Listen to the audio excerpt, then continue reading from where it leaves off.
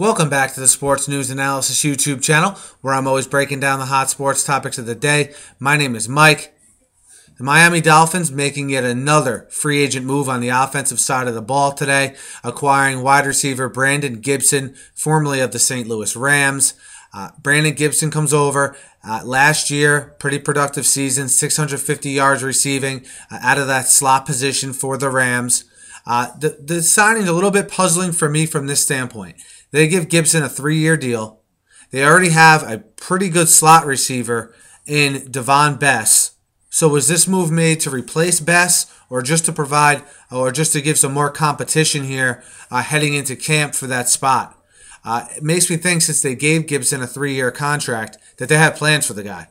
So does this mean something for Bess? Will he be released? Will he see his role be severely diminished by the Dolphins? Are they planning on using a lot of 4-wide attacks? They also got Dustin Keller a little bit earlier today, which I did a video on as well. So the Dolphins, with this move, are either trying to replace Davone Bess or trying to get some competition in there and add another quality slot kind of receiver to their roster. We'll see the kind of sets they come out in this year. Maybe they come out in more 4-wides where, they would need Bess, Gibson, Wallace, and of course Brian Hartline. So it's been a busy offseason for the Dolphins.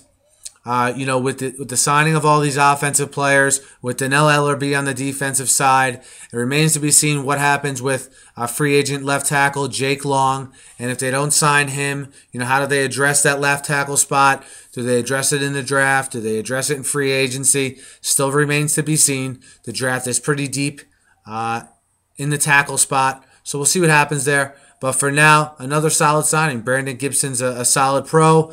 I think, if Tannehill can mature here, they could potentially this year, or definitely, in 2 years, have a heck of an offense down there in Miami.